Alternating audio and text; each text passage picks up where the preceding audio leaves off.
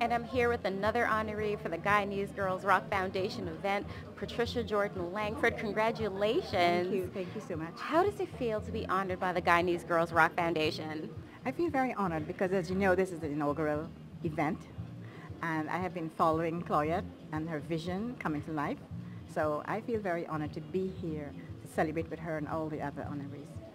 So what words of inspiration would you have for other Guyanese girls who are coming up, who are looking at this and want to have some hope from other inspirational Guyanese women? Okay, I'll just give you a few nuggets that I live by. Yes.